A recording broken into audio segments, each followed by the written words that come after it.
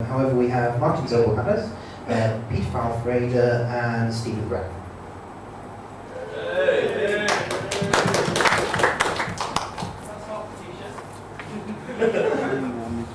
So, hello everyone. Martin already introduced us, Martin, Stephen, and me. Welcome to our first ever DSA talk of whatever kind of communication at a DebConf. Well, we have almost the entire DSA team here, only Luca is missing, and he's probably somewhere missing in Canada. So, yeah, probably setting up another machine. Well, there are a few former members we would like to thank very much for their years of service. There's Phil Hans, Ryan Murray, Joey Schulze, and James Drew. They've all done a great job over the years, but now the new team has taken over. So, I'm guessing most of you know the sort of things we do, but just really quickly, we try to look after infrastructure for various teams in Debian doing things, whether this is making sure they have the software on a machine that they need, or making sure that they have dedicated machines that have enough resources. We look after various services for Debian, things like email, footage routes, build feature routes. We look after the infrastructure around accounts.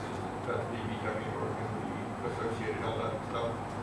We look after a pretty reasonable amount of hardware, something like 90 machines spread across an unfortunate 30-odd locations. And we do all the usual routine work of security upgrades and all that lockdown if there's problems, that sort of thing. We use a few tools to make our job easier. At the moment we're using Puppet, although suggestions for something that doesn't suck quite so badly wouldn't go amiss.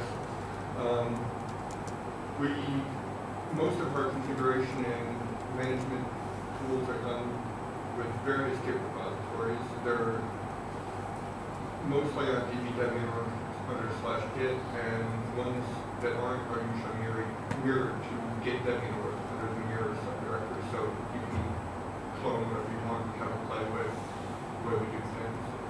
We're trying to keep everything that isn't essential to be secret public so people know that if they want. We use UDLDAP, which is our own very special user management tool for driving LDAP-based accounts. Munin and Nagios for monitoring and statistical data, and we use an RT instance to track incoming requests and that sort of thing. And there's where you can contact us. We'd just like to talk to you people today, actually hopefully get some idea of what you want. And yeah, that'll do. Just very simply, where is the RT? RTW.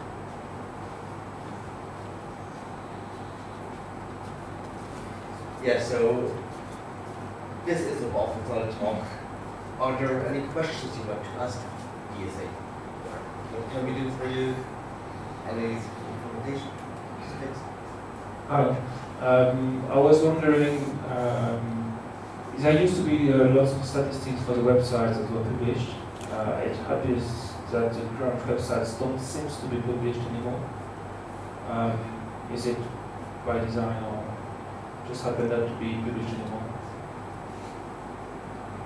I'm not really aware that we ever did web statistics, but if you think that kind of thing is useful, we could probably help the web guys set it up again. It might become, or it might be more difficult nowadays since Debian.org is distributed over 4 machines or so that do GeoDNS. So, but depending on where in the world you are, you get a different server. But if the web people are or want statistics, we can help them set it up. What's Puppet and why does it suck? It's a distributed configuration management tool written in Ruby that, yeah, we can stop right there. But things like diffing a file is done over XML/RPC over HTTPS. So it's a bit tediously slow, and it occasionally goes wrong.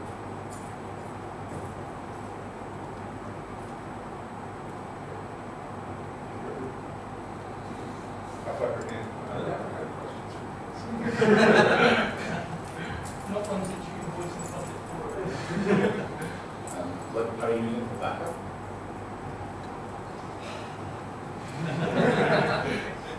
We have our very own special DA backup tool, which I think has been written by Joey a few years back when we got part of DebConf. It's basically yet another broker around rsync, doing various magic things and hopefully also backing up our data. We are considering moving to something.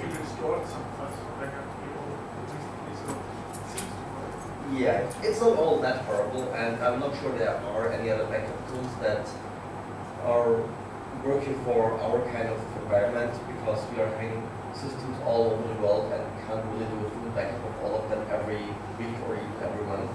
So using rsync is really probably the same way to do it. But if anybody of you knows of a tool that is no, maybe not right, another one. We are trying to move away from multi-tier software.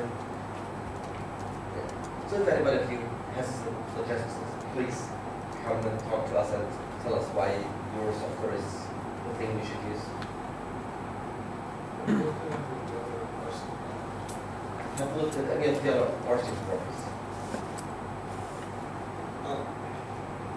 Not for DebConf specifically, but at various points in the past, I've played with things like the Arctic backup and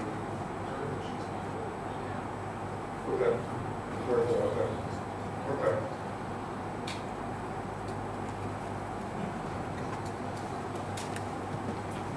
Just record the name on the video. DMVish is the one talked by Gabe, and I use it as well. It's very similar in period to DA backup, so could easily replace it functionality-wise and avoid maybe taking care of the package yourself.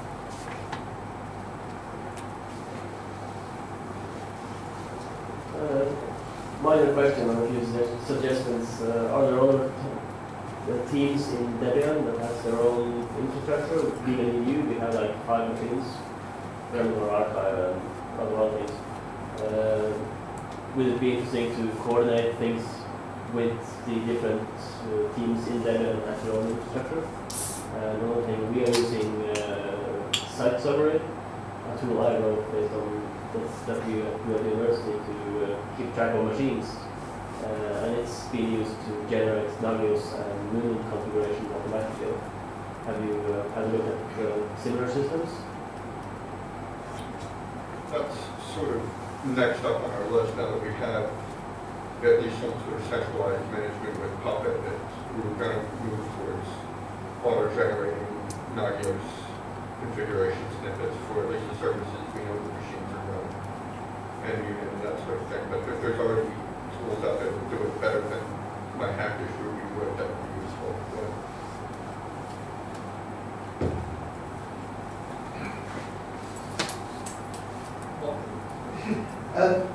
Has DSA considered moving away from password-based logins to key only, or possibly using lots of Debian funds to buy every developer a shiny token or smart card or something? I've written the Puppet class to turn off password-based logins, and it was sort of waiting for this talk to announce it before I pushed it. So, yeah, probably the next day or so, password-based login is going to most likely go away to DebConf machines. And have you thought about how you cope with people who need to move one set of data from Debian, from one Debian machine to another, and they don't have their key on that host? Yes, we actually already have a very manual system right now where we can, if you need to move files from Ravel to Merkle, on Merkle we can set up a secondary authorized keys files for you, and it works. We're looking at a patch DVD LDAP so that you can set that sort of thing up yourself, and only deploy a key to Merkle. That doesn't really help you, of course, if you just want to do something interactively just one time. So maybe the answer there is to forward your agent, but have it restricted so that it always asks for confirmation whenever using a key. So now that passwords are not going to be used for login, are there plans for using LDAP for other services like web authentication or RT, for example? Not on my part. Unfortunately, you can still use your LDAP password to log into LDAP. And until I work out a way around that, I'd like to leave your LDAP password as something only used for that. But of course, if you have a service that needs password-based authentication for something else, we could probably back up LDAP once more so that people can add an additional set of passwords for different services. We already have that for using sudo on all of our virtual machines, but extending it for other things might be possible. As far as web services go, do we have an ID provider that could authenticate you as a debit card? No, Will we? not from me. Would you mind if someone is? I'm not sure I like the security properties of OpenID, so if we could somehow ensure that it's never used for anything really important, then maybe, but these things tend to creep into ever more important things, so maybe, hopefully not. What we had considered at one point was setting up a Kerberos domain for Debian.org, and maybe we could use Kerberos authentication to log into web services, but I haven't recently tried how much that sucks in browsers these days. How does LDAP supposed to? Well, if people really wanted to set up passwords for every single service, we could route that via LDAP, but having something that doesn't require that amount of work for every user would actually be very nice if there is something that we could do client certificates, maybe. On the other, somebody else also could. It need not be DSA.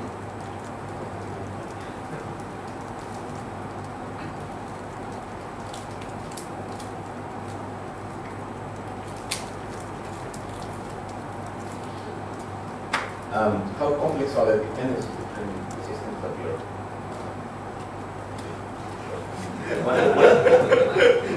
Yes. What's the most complex dependency that you have? I remember the other day you were saying something about mail going over the Atlantic twice, something like that. That's more annoying than complicated. We have a lot of things like that. Probably the thing that has the biggest potential to go wrong is all the mirror stuff on Merkle, because it depends so much on chance to work. Yeah, the archive mirror, the database mirrors. Okay, for somebody new to this, do you have a diagram of your network that we can actually see what the hell is going on? Well, we have what is in Negus. Negus has all the dependencies for this host is a parent for that host. So that gives you at least the network or a coarse network layout thing. Oh, we could.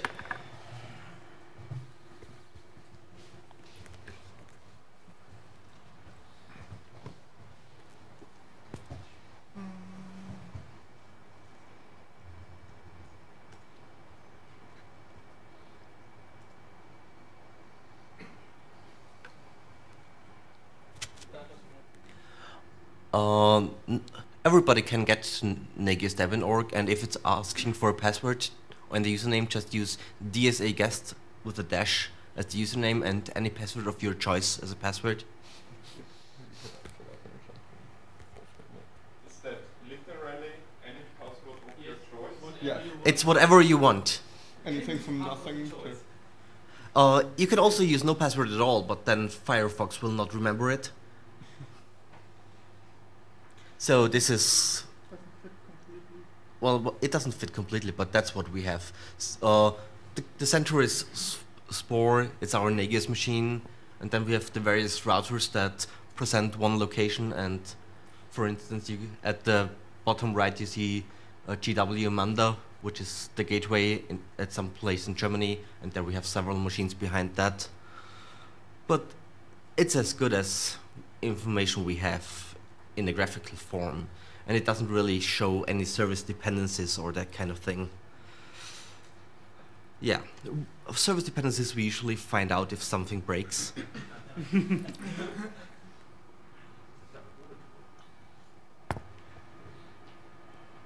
Would therefore mapping the system be a good idea? Sorry? Would mapping out what's running where be a damn good start?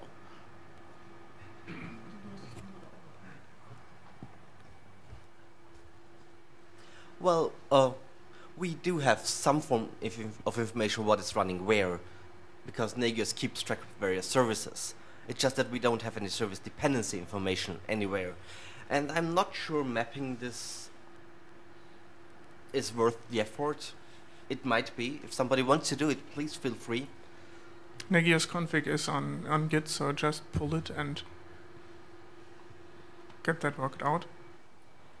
But actually, it would be more than Nagios configuration. Will it be documenting our application? Wait for the mic. Well, actually, what would be asked for is more than Nagios configuration. It's be documenting our applications to say, well, we operate the applications FTP services, which has the following dependencies, the following interlinks, offers the following interfaces. If someone wants to do that, that's a very tedious work. I know that. Yes. But that would be very valuable, of course, for Debian. The big problem, of course, is doing that once is interesting. Doing it continuously becomes useful, and doing it once is hard. Keeping it up continuously is very, very hard unless it's well automated. And most of the services are actually run by various teams and not by us ourselves. The teams need to do it. Good luck with that. I know how hard it is in a work environment.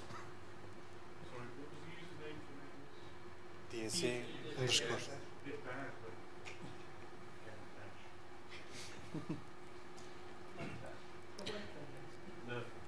Does it work for you? Works the same authentication password works from Munin as well. What we would be interested in is what would you like to have changed from the current mail setup that we do have for the Debian org domain.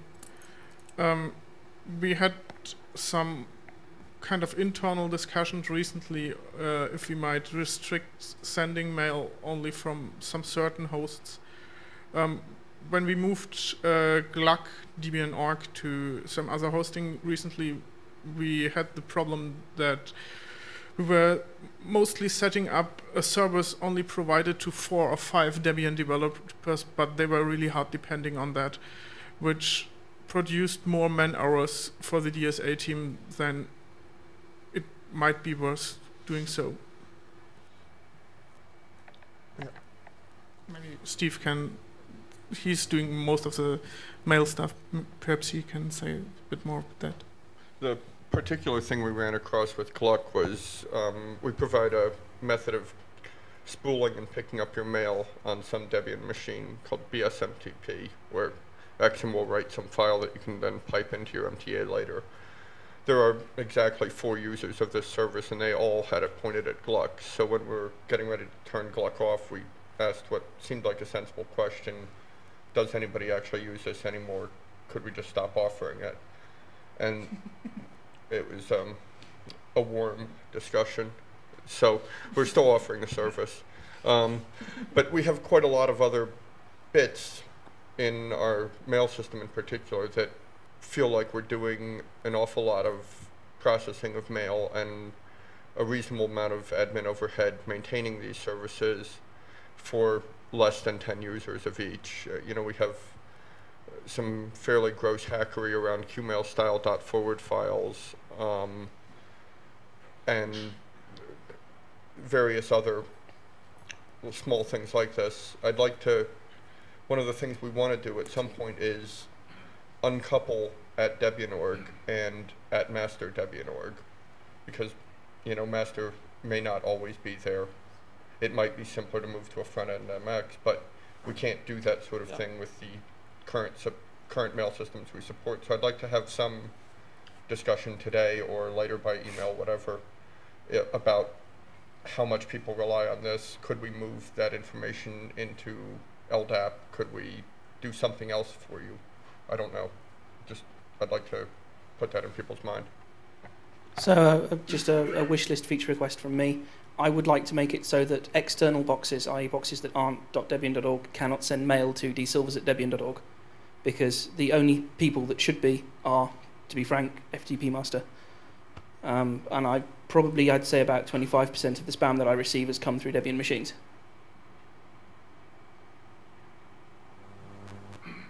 Put that into email. Can you open an RT ticket? No, but you can.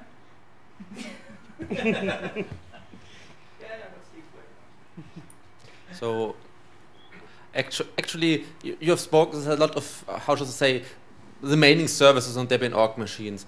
I would really think if you say it's too much, or it could be too much work, then just say which servers it are, tell users, okay, we will continue to provide that service for the next 1 year or whatever, and after that, be prepared to lose it. This QMail stuff was already deprecated when I joined Debian, which is also a few years ago now.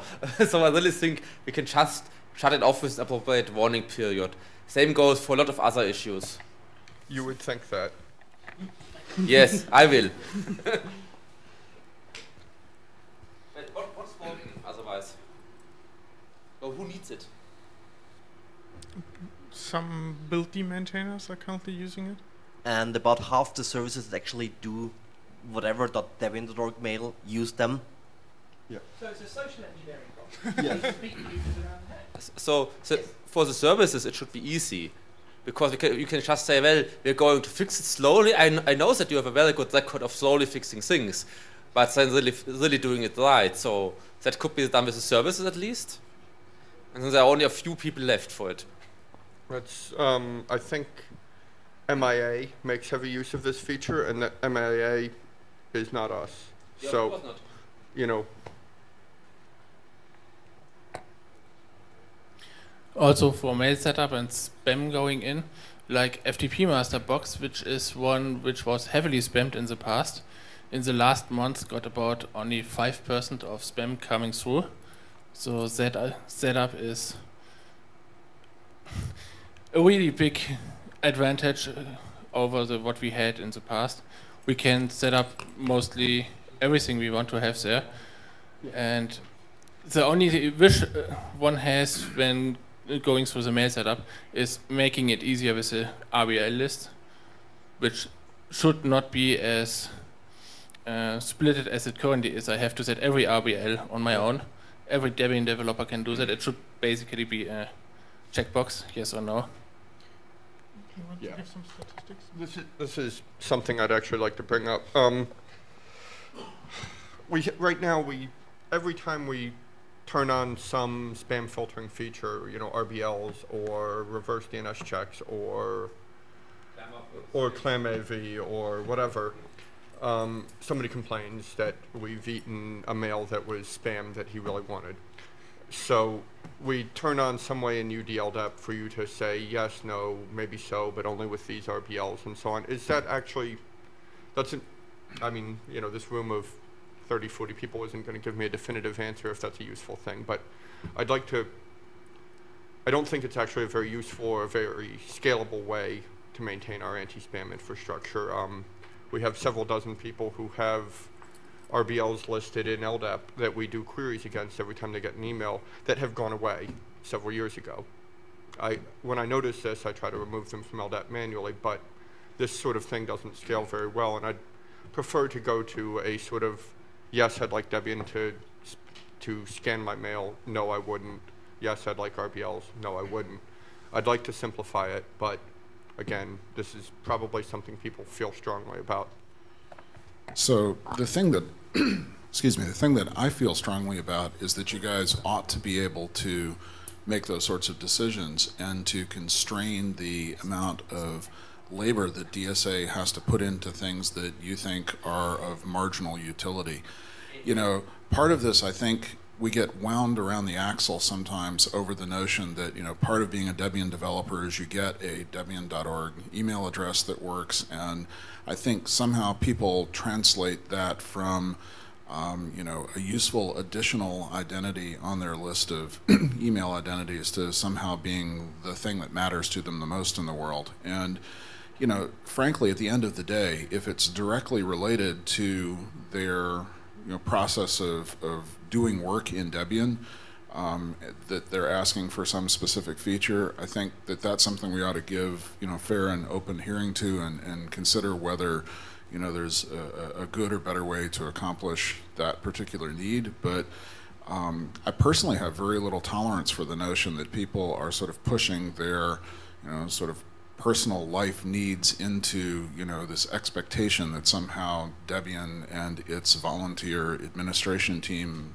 you know, is somehow responsible for making their lives work perfectly. I realize I'm something of an exception in the world because I have never used my Debian.org email address in the maintainer field of any of my packages and things like this.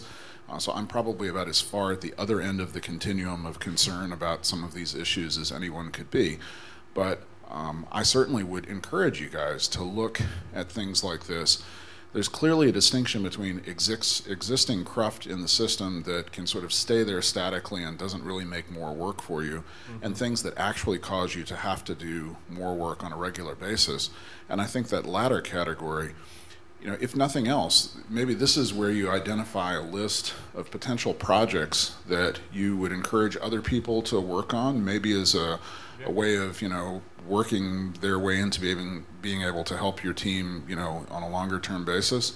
You know, the QMail format dependency stuff. Here's an example where, you know, maybe putting out a call for volunteers to investigate whether there is a different, better, more maintainable way to accomplish the same functionality for the future would be a worthwhile project to identify. It doesn't necessarily have to be something that you guys go, you know, do all of this work on. So I would encourage you to think in that sort of way and to not be afraid to tell us when something is just too much of a pain in the ass for volunteer admins to have to deal with. And you know, if some polite peer pressure within the project would help, you know, various folks to decide that yes, now's a good time for us to, you know, figure out a different way to work personally, then I'm certainly happy to help with that.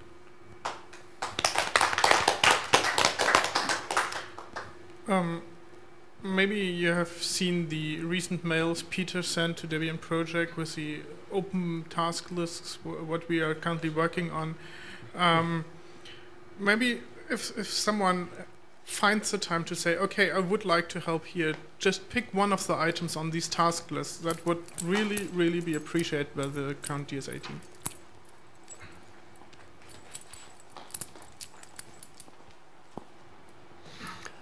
Small comment answer to your spam filtering question. I don't think you need to be that fine grade as you have done currently. I would like to have 3 options. Yes, I trust Debian to throw away my spam, and yes, I trust Debian to flag my spam, and I don't want Debian to touch my email at all. If I have those 3, I'll go with the flagging one, and I expect someone will be going with the throwaway one, and I expect someone to don't want to have any filtering at all. I don't really care about the details. If you do flagging, just do whatever you want and flag it.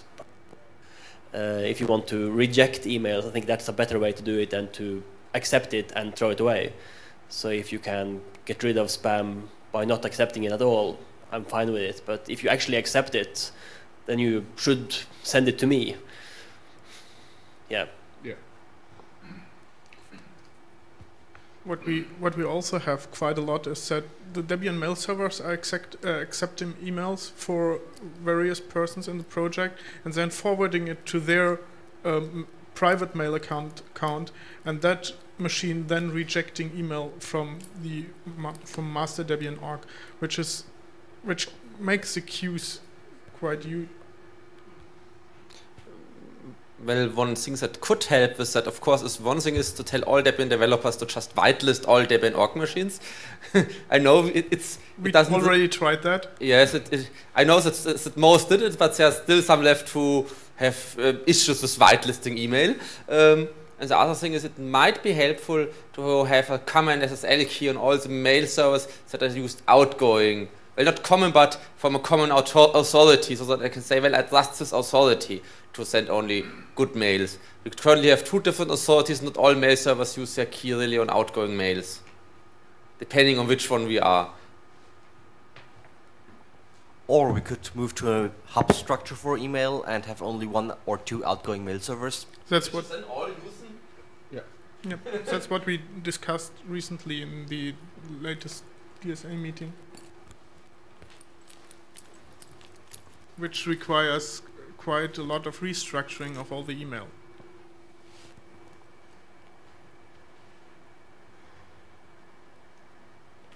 However, if we move to that, will I receive an email every time I bounce a bit of spam saying I've bounced 1 out of 270 messages? That's a list master setting. That's not the thing DSA. It's not DSA duties. It's on the list master's duty. It's just a warning that you might get kicked off the list if you bounce more spam back to list Debian.org. Don't bounce back from lists. Yeah. You need the microphone, please? I know. Conversation use the microphone. Mumble, mumble, mumble, mumble, mumble, mumble. Thank you, Bidel. The microphone to me, thanks. So, sorry, it seems quite surprising, but some of us might be in a situation where our primary mail host is one that we can't, for example, stop it from doing header validity checks on mails coming from list Debian.org. Because it's part of the general system setup, or we're not necessarily in control of it. So I personally have had a lot of difficulty with Debian lists that they weren't, for a while, I don't know if they now are, they weren't doing syntax checking on incoming headers on mails. They weren't doing sender call out verify, which meant that lists then tried to pass a mail onto the server that was receiving my mail, and my server went, I'm sorry, I'm not even going to think about sending you a 354, give me some content. I think there's some overlap between the teams, and this is an interesting conversation. It's not precisely DSA's problem. So I'm going to say, can we have a chat after? But actually, I think still in the DSA corners is to say, please do not, even if you notice something is really spam what you get from Debian.org host, you don't make it better by the checking is with Debian.org host back. Under no circumstances.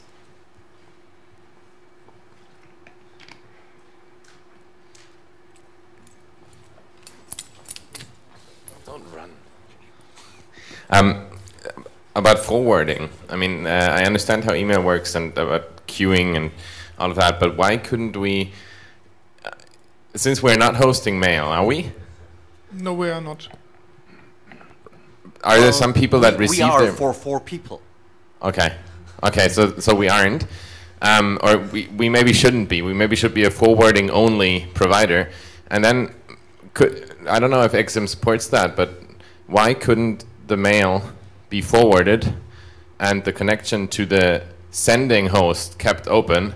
If there was a rejection, then you reject the mail on the receiving side of the Debian machine. I'm not sure I'm expressing myself clearly, but I know what you're talking about. I'm not sure if XM supports it without a little hacking around, but there are time limits on these sorts of things, and I don't. Yeah, and multiple recipients, and it's kind of a mess. So I'd like to not go that way. Okay, as a non-Debian mail user, this is striking me greatly as it's time for a policy document on what you want to do, put it out to everybody, and for God's sake, just do it.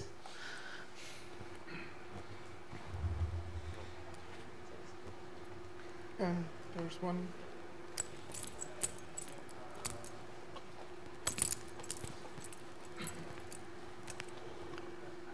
one small suggestion from the University of Oslo, where they have a mechanism I haven't seen anyone else been using for rejecting emails. It's basically the connecting side will not get a reply within a few seconds.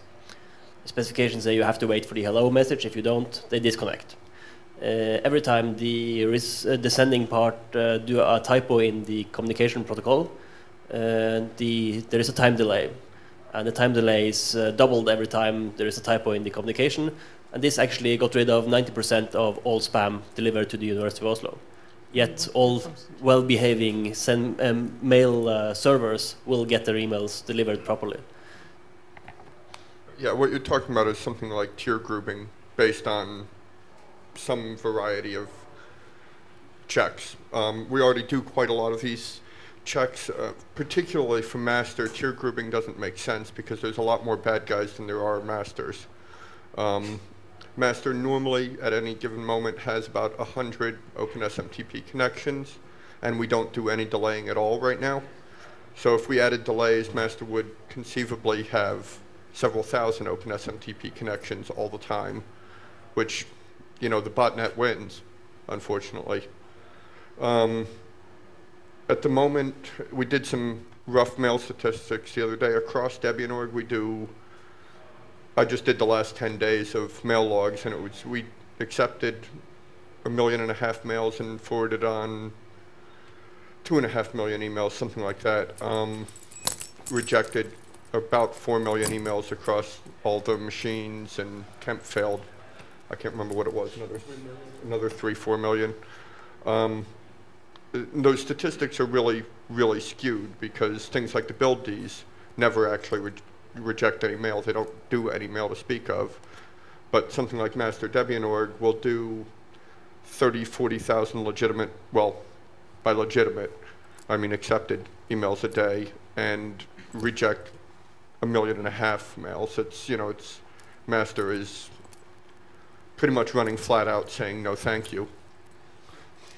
I suspect your assumption is incorrect. I don't think the number of connections will increase because most spammers actually disconnect after 3 seconds because they don't have time to wait for a long connection to finish the conversation. We can carry this on later. I don't know, you know, if we need to talk about exact specifics right now, but it's an interesting conversation, so please let's have it.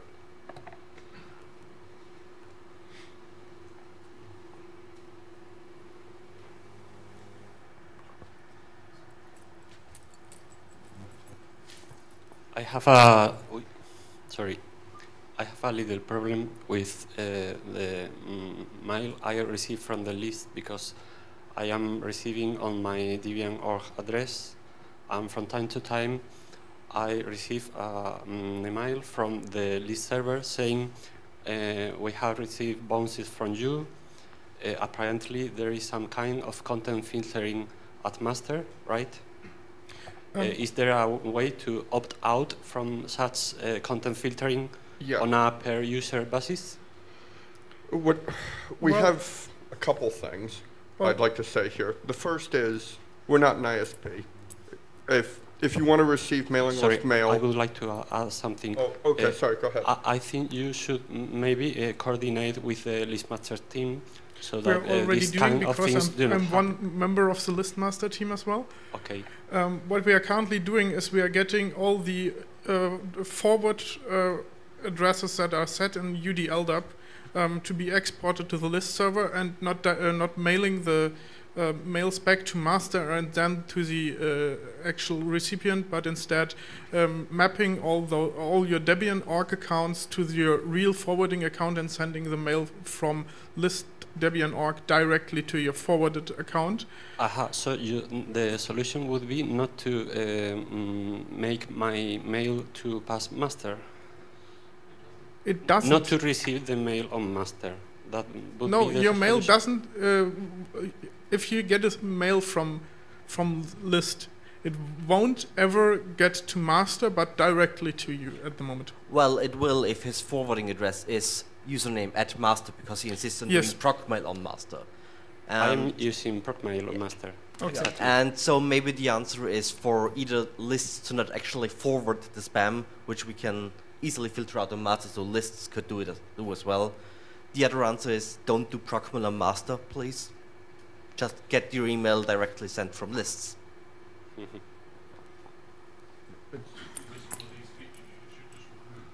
Well, I appreciate that people have complicated mail setups that have taken them 20 years to perfect.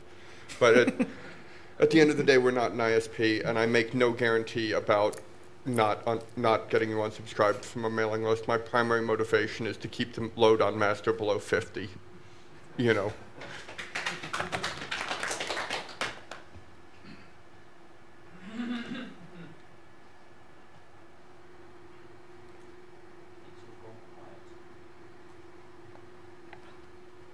So, apart from email, we are, and email is a huge part of what we are doing, or what Stephen is doing. We are still providing lots of things for various teams. How do people, or would it be easier for, or would people prefer to have it easier to get services provided by us? Currently, what people do is they send an email, please can we have, and we say yes, but maybe several people aren't aware of that. Should we do any kind of thing to make setting up new whatever.debian.org web services easier? What would people like there? Well, I'm not answering your question, but I have another question. What's the status of snapshots.debian.org? Waiting for one machine to get shipped to Institute in the UK, and after that, probably having... Well, I have whatever, or the code I currently have is running on stabile.debian.org, and every Debian developer has an account there, so you can actually go and look what's there. Right now, the only means to access the snapshot stuff is through a Fuse file system, so you can just CD into stuff and see whatever's there. There currently is no web interface to it, but maybe we have time to write one here at DebConf, otherwise at some other point. There is no particular issue, it's just that there isn't one yet. And we need to import some data from snapshot.dbnet as soon as we receive that data? Currently, the snapshot on Stabile has all of the Debian archive, Debian Security, Debian Volatile, Backports.org, and Debian Archive since January this year. It would be really, really nice to import all the data from snapshots.debian.net, which I think is from 04 until at some point last year. But I've sent several mails to the snapshot.debian.net person and never got a reply. So if somebody knows him, please give him a prod so we can get the data. How can you import stuff that is no longer on FTP master from FTP master? In the more queue? Well, we can get the packages. We can't know when they were added and stuff. We can because we have the database snapshots. We don't. We do expire database snapshots. We cannot get everything back from FTP master. We do have the source going back to till 2000 or something, but we will have a problem getting it into the right date and suite and whatever. And importing old packages is somewhere on the list as soon as FTP master sets up morg.debian.org. Oops. What's the name of the host where it's currently running? Stabile. One issue that I found is when I'm trying to work on a particular porter problem, it takes a while for the build dependencies to get installed on the porter boxes. Is there any way that the speed of that could be increased, or maintainers could possibly install the build dependencies themselves or something like that? Well, actually, usually it takes less than 24 hours to get the build dependencies installed. There were some talks within the DSA team on getting the porters also doing that work. Yeah, unfortunately for me, 24 hours later, I'm in a meeting or I'm doing something else, which is the issue. It's certainly not trying to portion any blame onto DSA or anyone for this. It just may be a useful service if this can be resolved so it could be streamlined. It might be useful to give everybody sudo for apt in the true root. I'd have to think about the implications of that. Yeah, maybe only install. So indeed, maybe you have already thought about some security reason which inhibit that, but maybe would it be possible to have something like cow builder or something as such? Maybe just building DSC, maybe not logging in or anything like that. Yeah, that might be. We'll have to let's come have a chat and see if we can come up with anything that's wrong with it. But in principle, something like that seems something like that. I'm not really sure I like the security properties of that, because you basically get root on the machine. And I can't think of any way to make it have less impact. We've had other discussions in the past, though, about the possibility of doing something like developer-initiated package builds through the auto-building system and things like this, where, you know, if you're working on a porting problem, being able to have an interface that says, I'd like this DSC and the associated stuff to be sent to this architecture's auto-builder stuff and send the results back to me instead of the normal auto-builder maintainer, since I don't want to bother him, but I just need some auto builder to try building this in the normal build environment and let me see what happens and get the log and so forth. You know, ideally you'd like to get back the, you know, the live, you know, build tree so that you can go triage temp files and all those sorts of things. But even just being able to get the verbose log back from an auto builder directly without bothering the buildy admin would be a really interesting way to think about finessing this. What we discussed recently is that we might be setting up some sort of batch server you can upload a package to, and then it starts building up the whole archive based on that library. We've got the machine, or I think we have enough power on the machines to do on one of the... Well, we have enough CPU, we don't have enough power to power the CPU.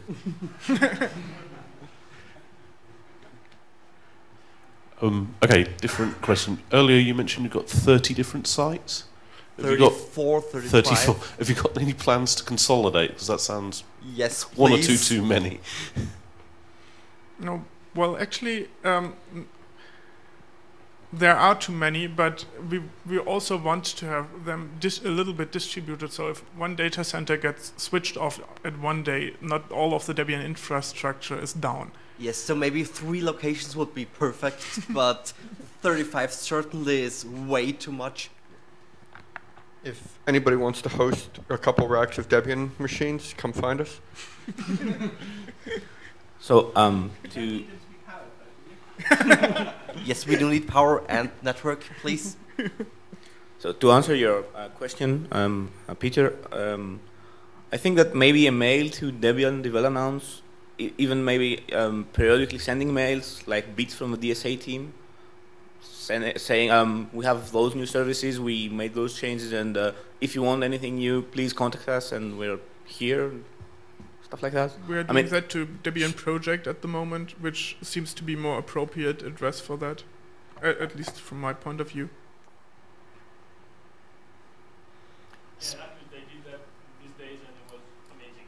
Yeah, I really like that. I already said that, but it was more of an internal work list. I'd like something like of an announcement of changes that were made. If you want to make the internal work list into a proper announcement email, please do. This whole communication thing is kind of new for DSA, so...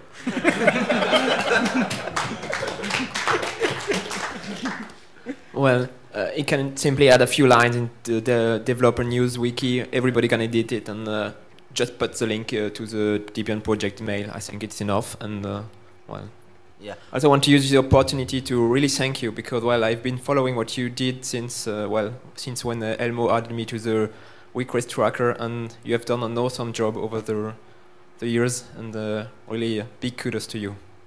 Thank you.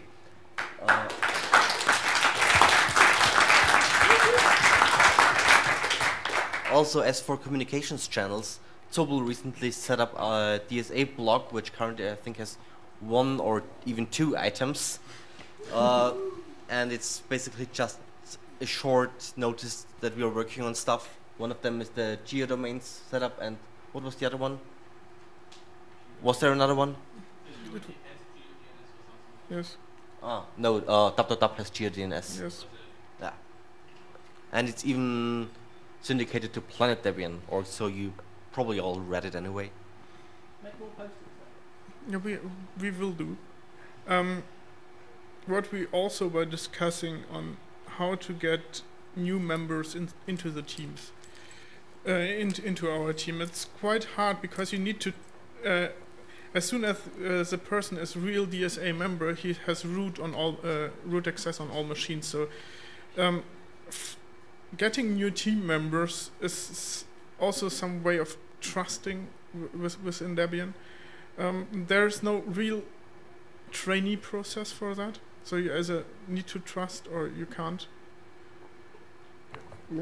Maybe if anybody has any good sysadmin mentoring programs that you're working with that work really well for you, come have a chat. Because it's very difficult to go from accepting patches for the Apache config to giving sudo on 90 machines. And I have a little mental block on how to do it in a good way. One thing we did at the University of Tromsø was to provide basically a menu for junior admins to run specific sudo commands. They would be able to list and kill user processes. They would be able to fix print queues, that kind of thing, like day-to-day work, where they only could do those things we had specified in the menu and in the sudo file, but still they were able to prove themselves that way. That was not really my main question. We use RT at the University of Oslo quite a lot, and we have extended it to accept commands in the emails, so we can actually handle all the requests by email. Have you considered, or do you plan to do the same for doing the... that? No, we aren't really. But if you could send us a patch, please do. Oh, you don't need a patch. Or help us setting it up. It's our RT module from Best Practical. Actually, we paid them to take our packet and make it an official one. So it's an official extension to RT. And it's using accepting commands as signed email, or how does it work? You put the command as the first section with command : value, and then you can do status : resolved, for example. Is there any kind of authentication? You can do authentication if you want. We have never had people that actually wanted to do ticket handling on their own without authorization at the university, and we have 5,000 employees and 20,000 users, students. So I don't think that's a real problem, but you can flag, configure RT to only accept it for GPG signed emails, for example. I think that's a waste of time, personally, but if you really, really want that, sure, go ahead. What we have also established recently is that some certain groups may, for example, restart Apache with their new configuration. So we are just checking if that the Apache config is valid and has some certain for example, that it doesn't start a new virtual host and so on.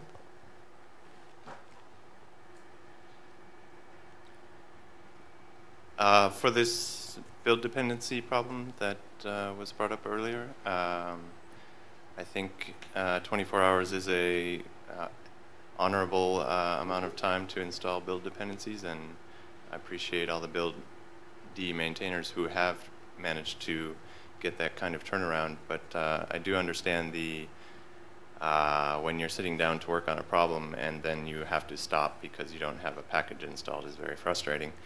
So have there been any thoughts to something like a developer-initiated, temporary, time-delimited virtual environment that someone could have? Do you know of any good virtualization things that work on all of our architectures? What are your criteria for the word good? Having access activate root in it does not mean having root on the system itself? Well, isn't that the case for most of the containerized virtualized environments? If you think change root is a virtualization, then no. Otherwise, then maybe. But I'm not aware of anything that works across all of our architectures except change roots. Yeah, I guess the Linux vServer project is the only one that does in most architectures. Which one? The Linux vServer project. Also, yeah. It's building also, on. Probably we don't have the disk space on all of our porting machines. Yeah. Well, it's pretty small to get a minimal chroot installed with the Linux vServer environment. We are running out of space with the existing change roots as soon as people don't delete their GCC build. Yeah, that's why I was saying time dependent, like 4 days, and then it gets deleted automatically or something. Anyway. Maybe. To just go back slightly further, because time warps are fun. You said on one of your slides that Puppet wasn't really doing it for you, that it was functioning, but that you perhaps felt slightly dirty every time you had to touch it. Yes. As a result, do you actually have a functional spec that someone could take out and go and evaluate other things for you to perhaps find something else for you to use? Pretty nearly, yeah. Conditional inclusion of various categories of configuration management depending on some host-specific data, and templating of files that need to be on every machine but must be different depending on host-dependent data. That's real, and the ability to run a post-hook command if a file is updated. That's really all we need. That's exactly what Puppet does. It just doesn't do it that well. I just wanted to add to the build dependency issue that I think 24 hours it's quite good, and I think it's only solvable if there is some automated way, because there will never be a turnaround time that is really useful for people currently working on a problem and needing it at this time. You're absolutely right. This is something that I've been thinking about, frankly, for a very long time. I helped us set up, I guess it was the auto building stuff for either the second or the third architecture that we added support for after MC8K. And the challenge has always been that trying to apply technological solutions like user-initiated, virtualized clients and so forth is generally only possible on the architectures for which we need it the least. Architectures that have broad support for these sorts of new technologies are also the architectures for which many of us have access to a physical machine. And the challenge has always been, how do you chase down a porting problem on that machine that's sort of in the margins of, whether it should still be part of our stable release process or not. And in those sorts of situations, this is why I've personally been driven over time, as I mentioned earlier, to think more in terms of how can we do something like a developer-initiated package passing through our auto building system, which is something that we already have, sort of a project dependency on. It's something that DSA and the porting team already has to sort of take care of and maintain. The hack, if you will, of having sort of physical machines of a given architecture available for developers to log into and try and do interactive work on. There are certainly cases for which that's the only way to solve the problem. And in those sorts of cases, I would agree that I think if the admin team is capable of meeting routinely a 24-hour response time for helping to get the right environment set up to do those sorts of weird, last-ditch effort kinds of activities, that's great. But, on the other side, for the sort of more routine trying to track problems down thing, 24 hours is utterly unacceptable, because very few of us have, bursts of availability that are, that predictable in advance. And if you ask for something and then you have to wait a day or something before you can sort of take any further action, chances are good that you're off on some entirely different problem, perhaps one that your wife suggested was more important. So this is why I think there has to be a balance, and I think it would be very interesting to pursue the notion of other paths through the auto building thing as a way to get around Yeah, but I think there should also, or there could be a way to do it securely, to have some script that runs as on the sudo, which is very limited. You can only specify packages from trusted archives, which it should install into some specified change route or something like that. Can we discuss that after the talk? We are a little bit running out of time. I just want to make one final remark on contacting us. There are 2 lists where the Debian admin team is having sent mail to, and there's always a bit confusing on where to send what email. I wonder why. The Debian admin at listdebian.org is including also all the local admins, which are porters at some time. Some of them are porters. So if you need a package installed on one of the porter machines, send your mails there. The only reason to contact DSA via Debian admin at debian.org is if you have confidential data, which should only send to a very closed group. Other than that, just send it to Debian admin at listdebian.org. There's I think some 18 or 20 persons on that list, which is much more than just the DSA team. And there is the #Debian admin on IRC. If you want to contact us, do it there. Yes, just don't stay around in that IRC channel, because if it's getting too crowded, then we can't discuss DSA internal matters on that IRC channel. Thank you all for coming. Thank you for being a friendly audience. And thank you for your suggestions. We're here all week. Let's have a chat if you have something you want to talk about.